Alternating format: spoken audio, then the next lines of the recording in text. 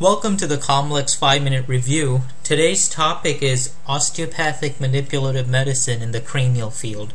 We're going to be reviewing lots of craniosacral techniques and its indications, complications, as well as some contraindications. Before we begin, please visit COMLEXflashcards.com for more lectures, podcasts, and information as you prepare for the COMLEX board examination. These lectures are going to help you for level 1, 2, as well as 3 of the COMLEX board exam. So let's get started. First, I would like to thank Derek Stone from the OUCOM Core Osteopathic Principles and Practices Committee. These pictures from some of the slides are borrowed from OUCOM Core's website. So let's talk about craniosacral techniques. What are the indications for craniosacral treatment? Well, any sort of an SBS strain is really an indication, whether it's a lateral strain, a vertical strain, or if it's a side bending torsion. And so any strain on the SBS where the sphenoid and the occiput have some sort of a strain where one of the bones changes its position and there's mobility in one of those joints is an indication for craniosacral techniques. So any SBS strain pattern.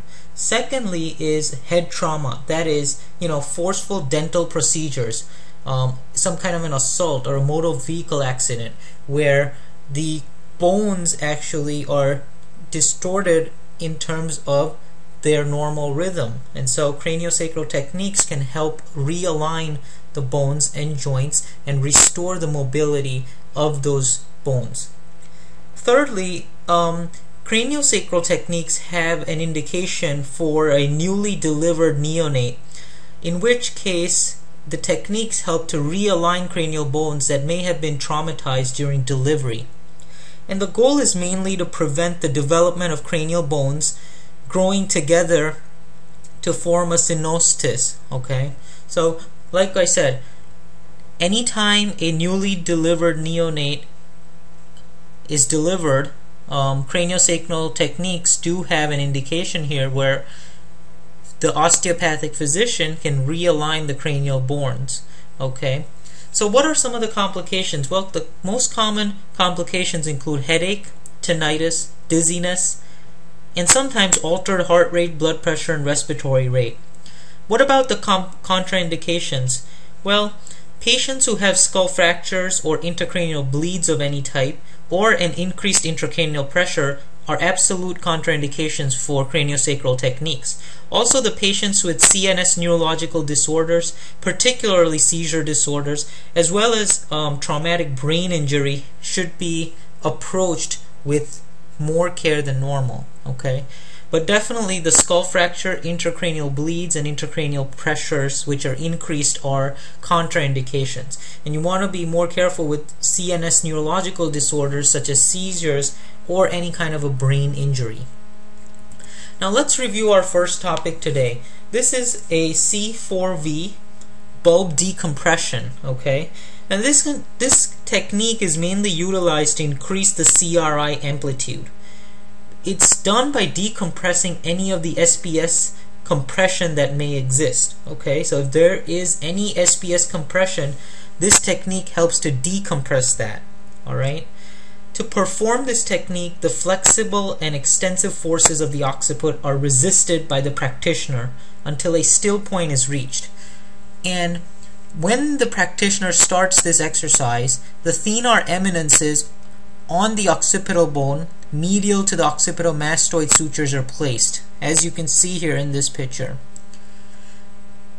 The osteopathic physician palpates cranial flexion and extension, gently encourages extension and resists flexion until the CRI is stopped, and the osteopathic physician maintains this extension still point until the CRI returns, typically at a greater amplitude. Okay, so the key point in this technique is to make sure that the flexion and extension forces of the occiput are resisted until a certain still point is reached. after which the physician will release the area to permit restoration of the normal flexion and extension with the enhanced CRI amplitude.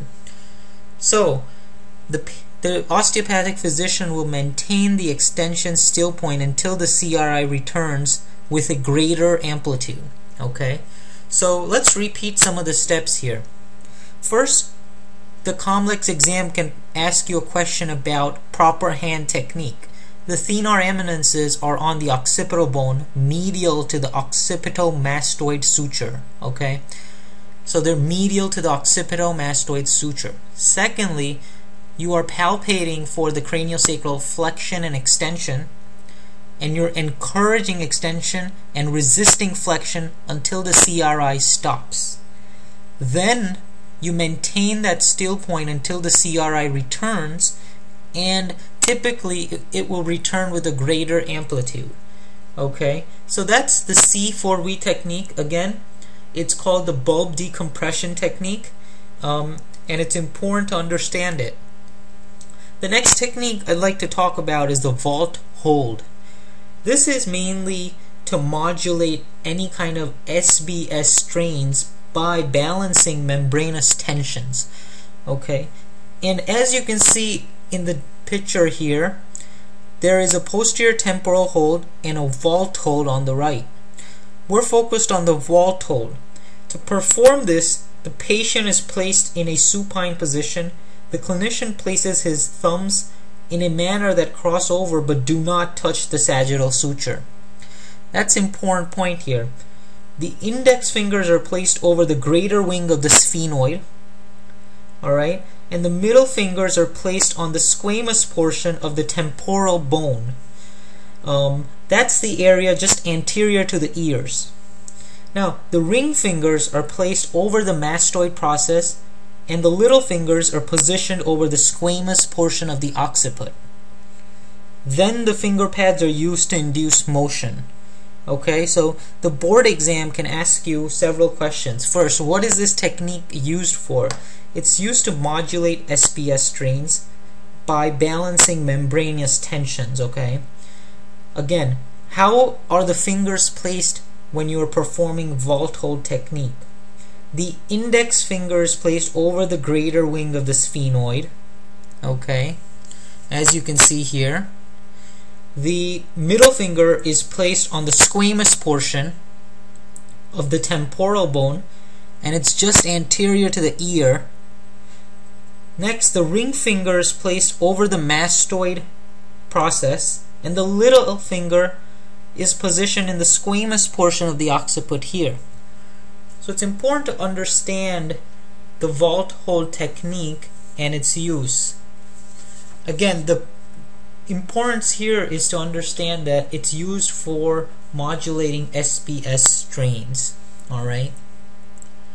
That was a quick review of two very high yield cranial techniques that you're likely to see on the COMLEX exam.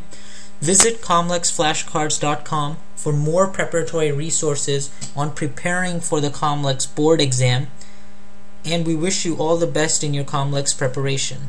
Thank you.